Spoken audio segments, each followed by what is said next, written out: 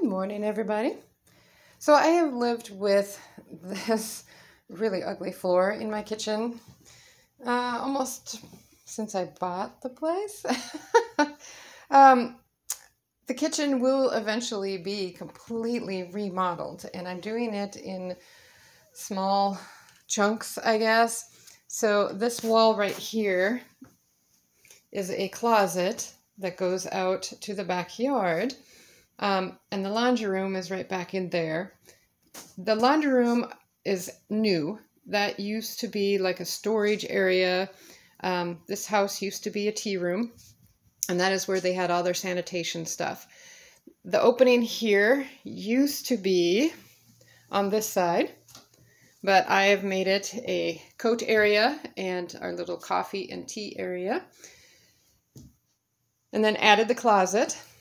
That area back in there is where my refrigerator and my stove are, and that will actually eventually be my bathroom. And so that whole area back in there will be kind of my utility area coming in from the backyard.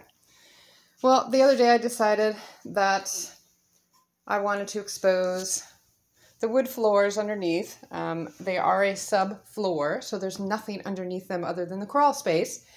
But I also know I'm going to put in hardwood floors throughout my house, but financially I can't do that right now. But why not expose the original wood floors while I wait to get enough money to put actual wood floors in? So I started pulling all this out.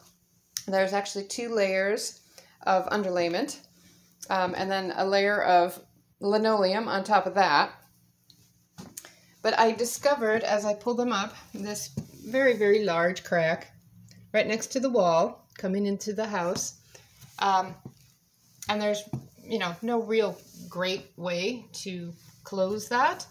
And I'm thinking, gosh, how am I going to cover that up? So an idea has percolated. And you can see some chalk marks on the floor. And then I have these little boards that I kind of randomly put on the wall here. And that is my solution. I have a cat door that goes out this window here so that my cats can go into their catio, so they can be outside but at the same time be safe. So this little idea that percolated is going to serve 3 purposes. One, it's going to cover up that crack going down into the crawl space.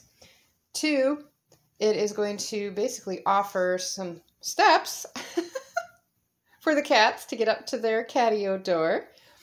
And 3, it's going to be additional shoe storage. So there's this area right in the middle, centered on the window, that's bumped out a little bit further. That will be perfect for tucking shoes into. And then also, because it's going to be built up 15 inches off the floor, then there'll also be a place to sit down and put your shoes on.